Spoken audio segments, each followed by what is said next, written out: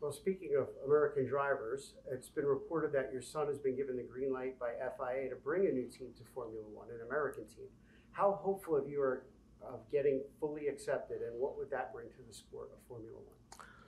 Well, obviously, from where I stand, I'm very proud of what Michael's ambitions are and his team to be in Formula One. And, so far, I think we have reason to be optimistic. And if so, then for sure that there will be a reason to cultivate some American talent to join Formula One. There's no question about that.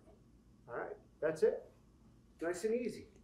Lewis Hamilton has committed his future to Mercedes after some rumors about his future. Does that show that he has faith in Mercedes to get back to the top and challenge Red Bull again? And could he add to his 7 titles before he retires? Oh, yes, Lewis. I mean, why would he go anywhere else? I mean, that's with Mercedes, that's his probably best possibility to resume his winning ways and win another title. No question. He's young enough, and he certainly has still all of the desire that I could see, to be at the top. And again, after being a multi-time world champion, you don't lose that ability. Regardless of whether, excuse me, he does win an 8th championship, what will his legacy be, and could he go down as the best of all time? Well, if you hold a record, if he, right now, he equaled a record that I thought would never be approached in my lifetime anyway, and there's no reason why, he's still young enough that he could go for the 8th title, and it's going to take a long time for anyone to reach that and surpass that. So yeah, he's definitely one of the greats for sure. Absolutely. Deservedly so. Former McLaren driver Daniel Ricciardo has been confirmed for AlphaTauri. Could that be a disappointing for him given the talk of him replacing Perez at Red Bull?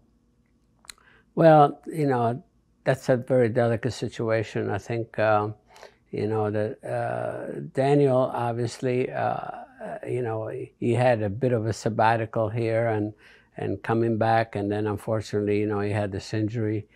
So he needs to almost prove himself all over again, to earn a top position, So I think he will be okay with AlphaTauri. I mean, they're capable, and the moment of brilliance will not go unnoticed. Fernando Alonso had a very good season for Aston Martin compared to where they were last year. But at age 42, how long can he keep it going? Oh, Fernando is timeless. Fernando Alonso. I just love to see, how much energy he still has and how much desire is still within him. After taking a sabbatical, from Formula One, I thought, man, I don't know, better be careful about coming back. And here is coming back strong as ever.